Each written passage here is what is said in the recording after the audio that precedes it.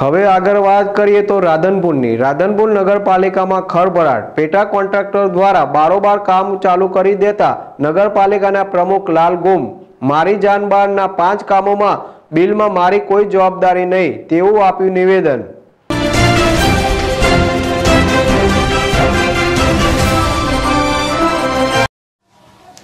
પેટા કોન્ટ્રાક્ટરોને લઈને રાધનપુર નગરપાલિકામાં વિવાદ જાણી દિવસે ને દિવસે વધતો જાય છે ત્યારે નગરપાલિકાના પ્રમુખના નિવેદનને લઈ રાધનપુર શહેરમાં ખળભળાટ મચી જવા પામ્યો હતો।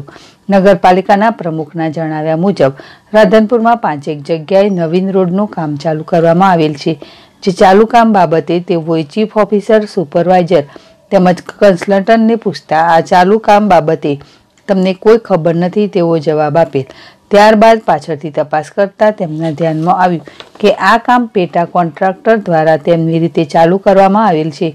આ રીતે ચાલુ કરેલ કામની ખબર પડતા નગરપાલિકા પ્રમુખ દ્વારા તાત્કાલિક ચીફ ઓફિસર શ્રીને લેખિતમાં જાણ કરી કે આ જે કામ ચાલુ છે તે અમારા ધ્યાનમાં નથી, જેથી તેનું ચૂકવણું કરવું નહીં અને જો ચૂકવણું કરવામાં આવશે તો તેની તમામ જવાબદારી તમારી રહેશે।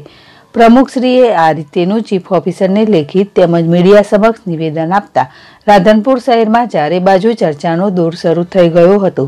સાથે સાથે લોકોમાં એ પણ ચર્ચાઓ જોવા મળી હતી કે આ પેટા કોન્ટ્રાક્ટરને નગરપાલિકાના ચાલુ બોડીના અમુક સભ્યો જ સાવરે છે, જેને લઈ વારંવાર નગરપાલિકાની ચાલુ કોંગ્રેસની બોડીને બદનામ થવાનો વારો આવ્યો છે। હવે લોકોની નજર નગરપાલિકાના ચીફ ઓફિસર ઉપર છે કે પ્રમુખના આ નિવેદનને લઈને ચાલુ કરેલ કામનું પેમેન્ટ કઈ રીતે કરે છે, જોઈએ એ તો આવનારો સમય જ બતાવશે। અકિલ મલિક, ZSTV, રાધનપુર।